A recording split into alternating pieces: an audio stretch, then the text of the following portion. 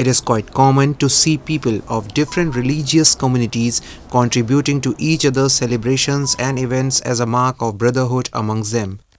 An example of this peaceful coexistence was recently seen in Mangaluru city of Karnataka, where a team of Hindu carpenter renovated the wooden carving on a mosque. Harish Acharya, along with his fellow carpenters, introduced the Indo-Islamic style of wooden carvings at the Badriya Jumma Masjid in the district. ನಾವು first ಮಸೀದಿಯದ್ದು Majur Badriya ಜುಮ್ಮಾ ಮಸೀದಿಯದ್ದು ನಾವು ಕೆಲಸ ಮಾಡಿದ್ವಿ.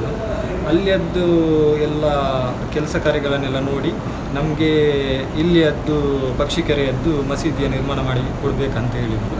ಅದೇ ರೀತಿ ನಾವು ಇಲ್ಲಿ ಕೆಲಸವನ್ನೆಲ್ಲ start ಮಾಡಿ ಇಲ್ಲಿಗೆ 3 ವರ್ಷ ಆಯಿತು. ಅಂದರೆ 2 ವರ್ಷ ನಮಗೆ ಕೊರೋನಾ ಎಲ್ಲ ಬಂದು ತುಂಬ ಪ್ರಾಬ್ಲಮ್ ಆಗಿ ಸ್ವಲ್ಪ ಇಲ್ಲಿ ಕೆಲಸ ನಿಂತಿದೆ. ಈಗ ಓಪನಿಂಗ್ ಆಗಿ 3 ವಾರದವರೆಗೆ ಆಗಿದೆ. ಇಲ್ಲಿ ಅಂದರೆ ಕೇರಳದ AP ಉಸ್ತಾದ್ರವರು ಈ ಎಲ್ಲ ಕೆಲಸ ಕಾರ್ಯಗಳನ್ನು ವೀಕ್ಷಿಸಿ ಅವರು ತುಂಬ ಖುಷಿಯಾಗಿ ಅಲ್ಲಿಯದ್ದು ಕೂಡ ಮಸೀದಿಯದ್ದು ಕೆಲಸ ಕಾರ್ಯ ನಿರ್ಮಿಸಿಕೊಡ್ಬೇಕಂತ ಅವರು ಕೂಡ ಹೇಳಿದರು. A team of 8 Hindu carpenters and assistants spent around 14 months on the project. The Badriya Jumma Masjid is located in the Pakshikere area on the outskirts of Mangaluru city.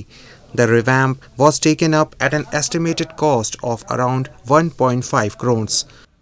This work and gesture of the authorities of the mosque as well as the carpenters was appreciated by locals as well as religious leaders. Udupi ಜಿಲ್ಲೆಯ ಕಾಪು ಎಂಬ ಊರಿನ ಹರೀಶ್ ಆಚಾರ್ಯ ಎಂಬವರು ಈ ಮಸೀದಿಯ ಕೆತ್ತನೆಯನ್ನು ಮಾಡಿ ಒಳ್ಳೆಯ Muslim ಶೈಲಿಯಲ್ಲಿ ಮಾಡಿ ನಮಗೆಲ್ಲ ಮನಸ್ಸಿಗೆ ಖುಷಿಯಾಗುವಂಥ ಕೆಲಸವನ್ನು ಮಾಡಿದ್ದಾರೆ.